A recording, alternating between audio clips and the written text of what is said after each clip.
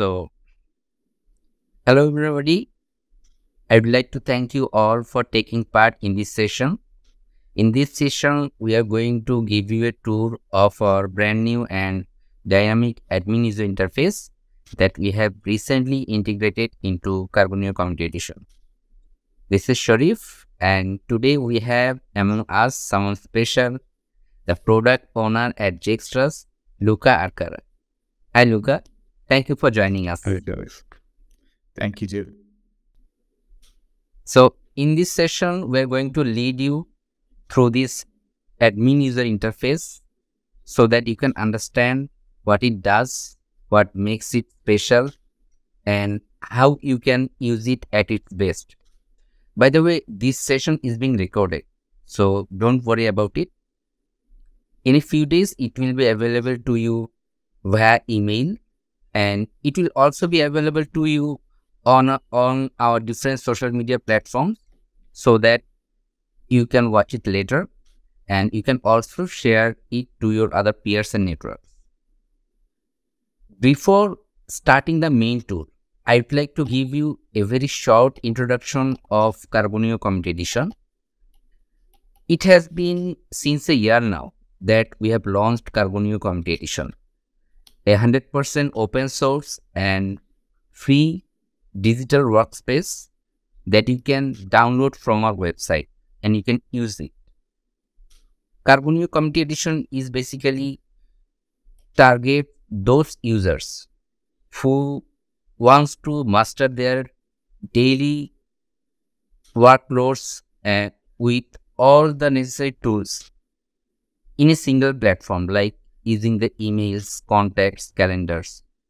But most importantly, Carbonio Community Edition focuses and helps those users who cares about their digital sovereignty, their data sovereignty, and who wants to have all the controls over their data. It's a private platform. That's why when you are using it, you know where your data is stored. And giving back the control of the data to its owner is our sole and foremost mission. With that note, I'd like to ask Luca, and basically I'd like to take this opportunity to ask Luca about what was their mission during the development and behind this product. If you could tell us something about it, Luca. Sure, with pleasure. Thanks, Sharif.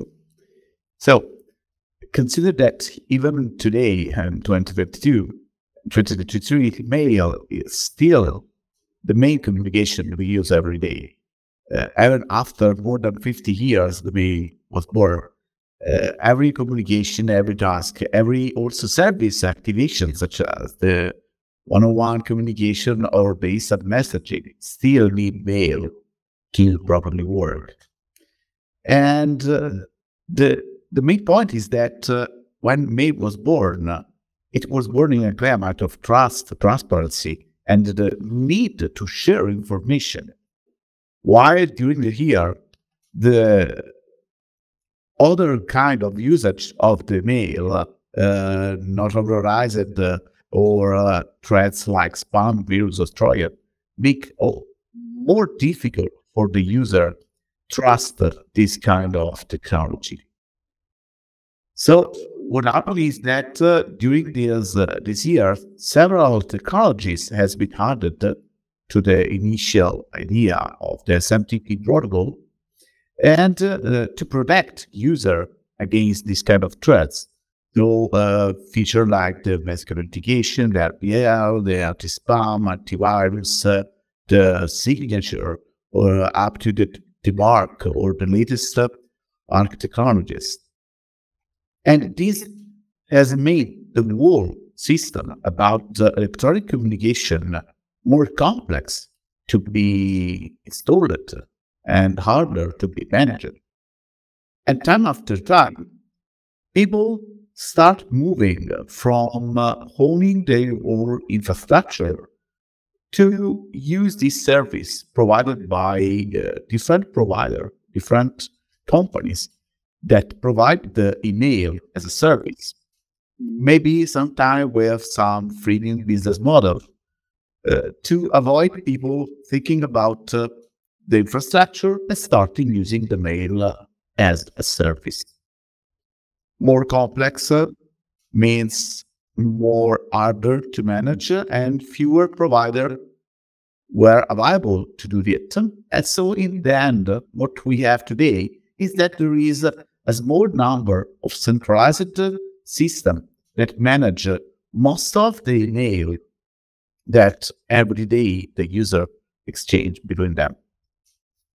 But whenever you use one of the systems, your data need to be analyzed, connected, and sometimes maybe used for marketing or authorized or not scope. This is basically, it was move us into building Carbonio. So the idea was to be able to give user the possibility to keep this data back again and to own their own email infrastructure without being forced to master all the complexity that today there is behind the email technology. And maybe not only email, because today the email is a commodity and each company needs to invest more time or on their business rather than on the communication itself. And so we want to avoid the admin needs to study the whole stack or understand how to configure the whole stack. And so basically our vision is to bring a product that is secure and reliable, but must be also easy to install, easy to configure, easy to update in order to allow admin to focus on the work of their company, not only the work about communication. Yeah, you said very important few facts that the idea behind this product is not only make it easy and secure, but also make it easy for admins and the users so that they feel the ease while accessing it, while using it. So, Luca, could you please tell us some key features that from your perspective, but or you think that can be useful for our users? Yes. Well, first of all, consider that Carbonio cover all the needs for electronic communication in one single product, in one single infrastructure. And this means that there is no need to interconnect different products that has been designed for specific task. So all those events has been already bundled in just one infrastructure and has already configured to work together. And this helps the admin to be more focused on the day-by-day business. So, for example, also the UI has been designed to allow admin focus on the domain management, because in the end, they spend most of the time managing their user account, answering their question, checking if everything is working, and not just spending time changing configuration of each single product. And there is a strong separation between what is the infrastructure service and what is the domain and the user configuration. This also allows admin to assign a specific domain to specific delegated admin, and each domain admin can work focused on his user. Okay. Thank you, Luca, for all these facts and information. I'm not gonna take any more of your time. Let's start the tour and the floor is yours. Okay, so let me show something also to understand what are the most important key features that there is under this product. So let me share my screen so I can provide you an idea of our product. Okay, so first of all, the entire product is React based. So is a web application already translated in all the different languages. So in this case, you are seeing my own language, that is Italian. And once you are logged in, you are inside the main infrastructure, the main dashboard of this UI. So this basically provides you a dashboard that shows all the list of your server just to have an idea of, for example, the version you are running on, if there is some need of update, and quick access, for example, to all your accounts or all your mailing list. From this button, you can directly go to the management of the user of your account. And as you can see, there is also the option to manage some global configuration, the direct configuration about the domain, and configuration of the objects of the domain. Okay, Luca, I want to just interrupt for 1 second. I'd like to request you one thing, that if possible, could you please just zoom in the page a little more so that it can be more clearly visible for our viewers? Sure. Okay. Yeah, now it's better. I hope that now is better. Now it's better. Perfect. So, coming back, basically, we have the interface is designed into 3 different spaces. So, you have the top bar, the primary bar, and the secondary bar that allow you to manage different parts of the system. So, as you can see, there is the management of domain, of the storage, of the class of service, and of the privacy setting. Managing the system allow you, for example, to change the way in which the server is published, or the way in which there is the authentication of the user. So how the user can authenticate over the system, or the way in which the virtual host is resolved and the certificate is managed. So, for example, you can load a specific certificate for your system in order to using the SSL encryption. That is one of the features we are working on to allow admin to use out-of-the-box integration with, for example, Let's Encrypt or Zero SSL. Then you can manage all your account, and each domain has its own account management in order to help the domain to split the work for each one. So, for example, if I change my domain, I can see the different account managed by the other one. Managing an account means that basically you can, for example, look at the space user, what is the session that are currently in use, and you can, for example, end a session, or you can change all the information related to the account, the group is owned by, his configuration, his preferences, or the security about, for example, the policy password and the logout policy rules. Same as for the mailing list, in which we have 2 different kinds of objects. There are standard groups that basically are made up of different members. So inside you can type different member and add different member to the list. Or you can, for example, use dynamic groups. And in case of a dynamic groups, what you have is a query that allows you to understand what is all the user that must be inside the group. And one important feature when you create, for example, one of these is that You can also define to hide this group or this email from the system. So, for example, you can have an hidden group that is not available for the global address list, so no one internally can use it.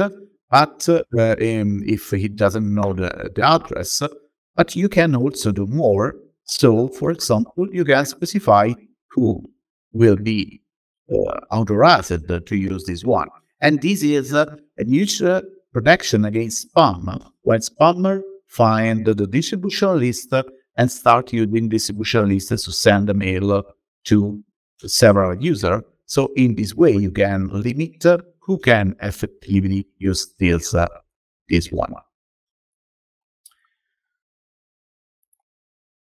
There is also all the option about, for example, managing the class of service that are the way in which you can, for example, group different kind of user.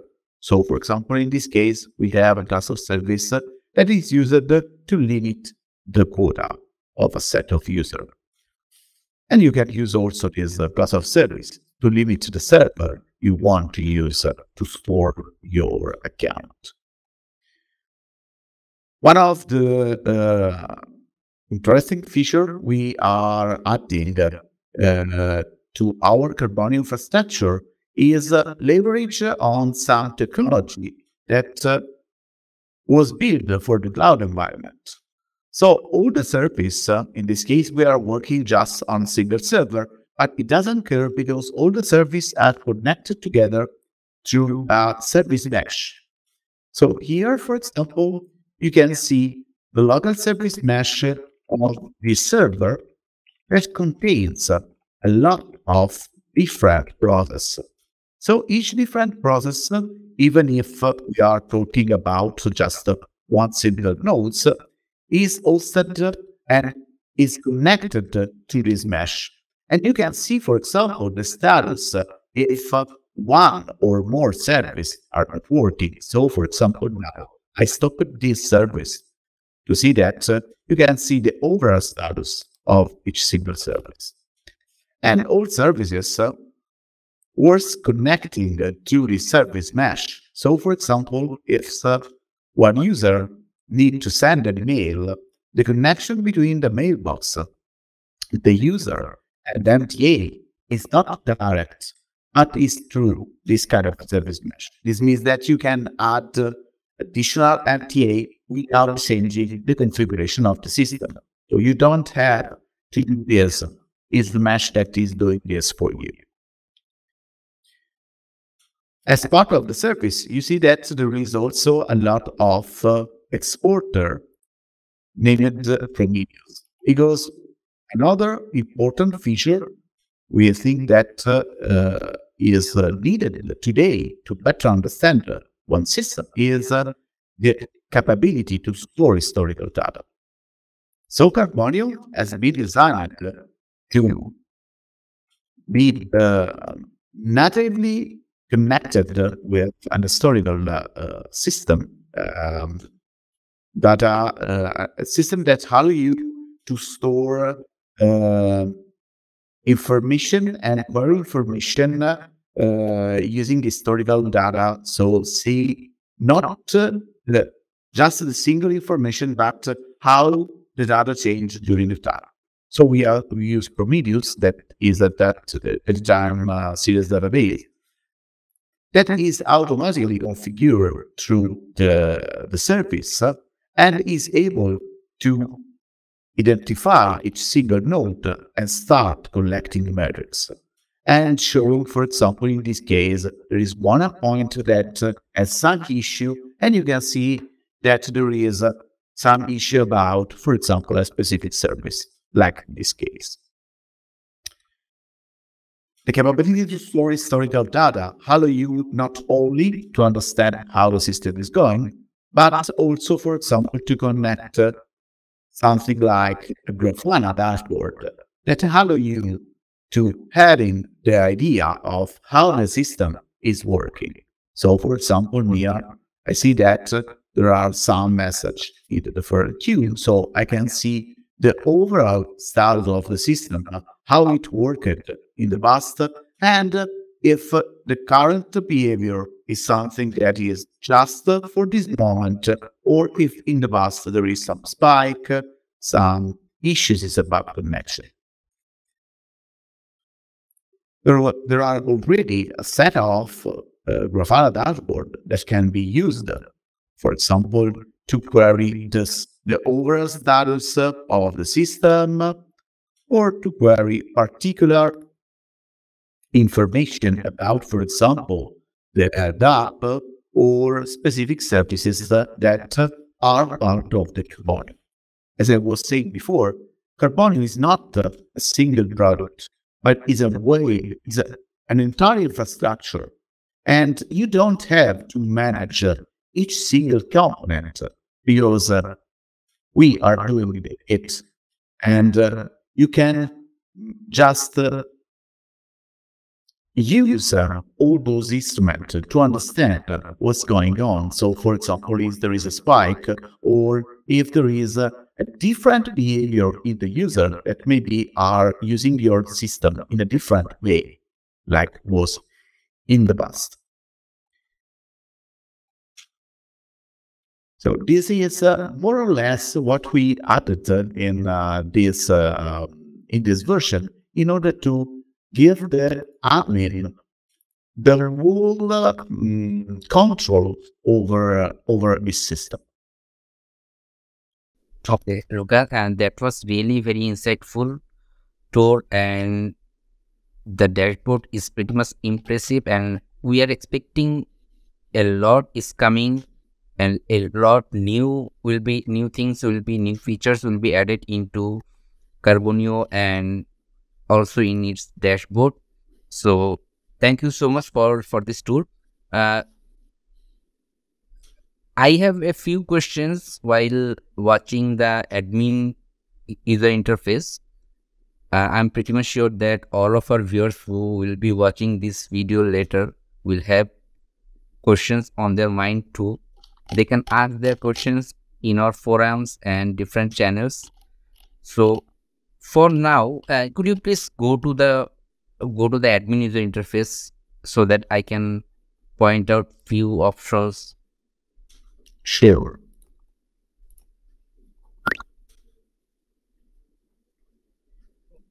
Okay, and just go to the home, then select any domain, and under then the general settings. Okay, I can see here that the option, the max number of accounts this domain can manage. Could you please tell us a little bit more about this feature? Yes. Okay. So suppose you are an admin and you want to delete or manage a different kind of domain, and be sure that on those domains there will be no more than a certain account of a certain number of account and certain number of space. When you create a domain, you can, so for example, here we have demo.local. We can define the maximum number of accounts the domain will manage. So left this field empty, which means that there will be no limits. But for example, I can say that this domain will have no more than 50 accounts. And I can also define which will be the maximum size of the data hosted by this. So for example, specific number, which is the number of bytes. So in this case, for example, this domain will host maximum 50 accounts with a maximum of 50 mega each one. And you can use this to better check the status, for example, for dedicated domain. And you can also configure this using single class of services, which, for example, I can specify class of service that limit, like in this case, the size of the overall dimension of the system. So, for example, here I can have a consult service that use no more than 1 gigabyte of space. So this will help admin to create several domains and assign a certain number of account and of space to each domain. Okay.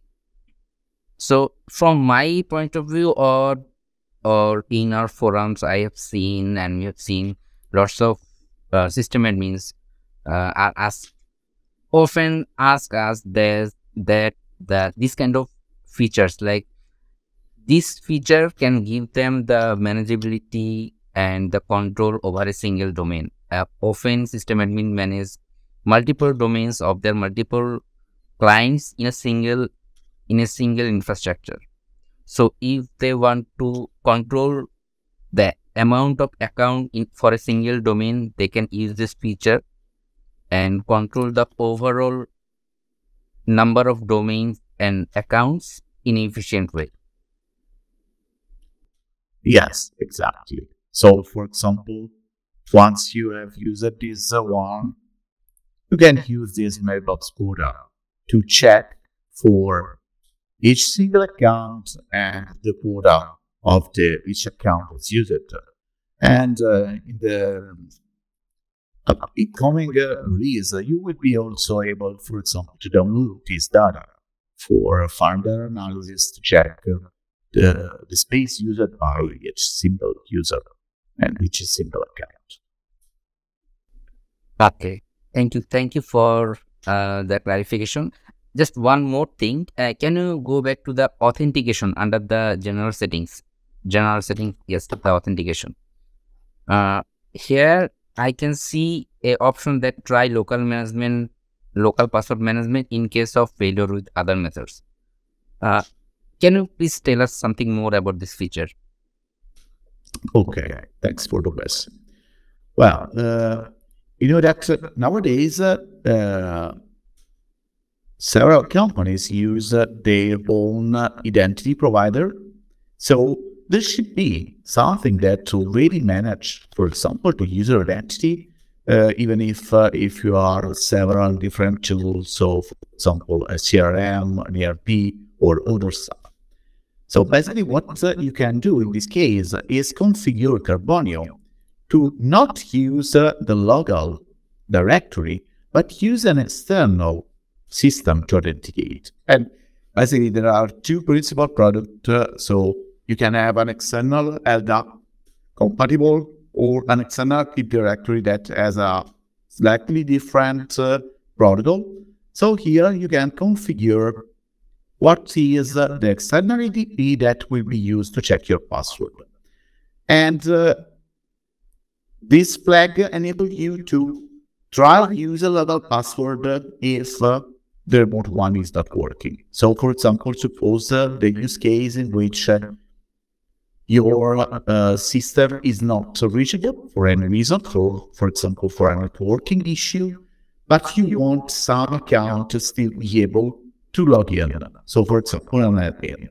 So this is basically the meaning of this option. You can always check this off, but this means that if your EVP is not more reliable, you will not be able neither to log in that interface. So up to you, it depends on internal configuration. Still, we want to give back the admin the capability to choose their own setup and their own environment. Okay, thank you, Luca. It can be really helpful in some different scenarios.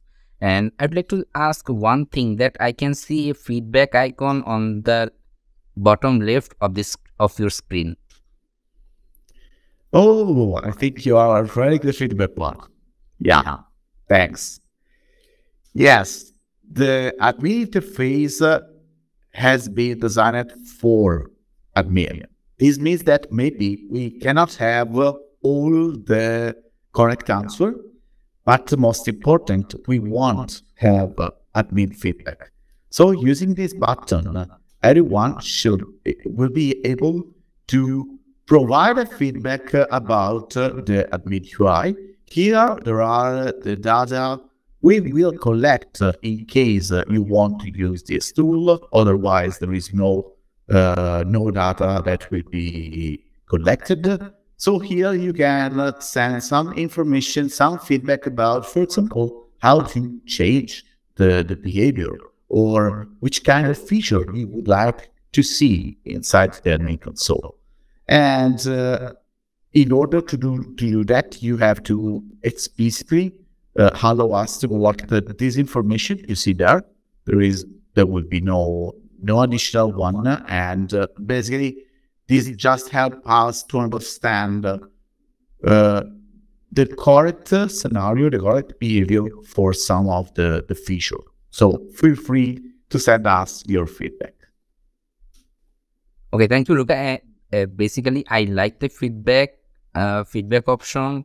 It feels like at system admins will be more connected to the backend or the masterminds, that whatever their feedbacks are, whatever their opinions are, they can submit it through this feedback feature. So thank you so much for all this information. And that tool was really insightful and full of information. But I would like to convey our users' expectation to you through me, that they are expecting a lot from Carbonio, and hopefully we'll be able to deliver them as per their expectation. So with that note, I'd like to request you to add something to conclude this session. Okay. Well, yeah, the feedback from the user is really important, because this product has been built to make them big again the direct admin of the mail system. Just to give you some hint about what we are working on, because this admin UI is something that will evolve in the future, adding more functionality. We don't want just to make this a bunch of set of features, but we want to add feature in a way that will be useful for the admin. So we are already working on managing all the anti-spam, antivirus configuration to the admin interface, and also allow the admin to be able to create and manage other admins. So creating dedicated admins that are able to manage other domains. And more features will come. So still feel free to send us your feedback and understand what you would like to see in the next version of Carbonio. Thank you, Luca. Thank you for all the information, all the insights you provided through this tour to all of our viewers. I would like to especially thank you for your time, for your patience and effort. And I would like to thank all of our viewers, whoever watching this. Please do not hesitate to contact us with your opinion, with your feedback. Feel free to share this with your other peers and networks. With your opinion, we can enrich this Carbonio Community Edition, and we can make it more user-friendly, more useful to all of you. And with that note, thank you all for taking part in this session. Have a nice day. Thank you.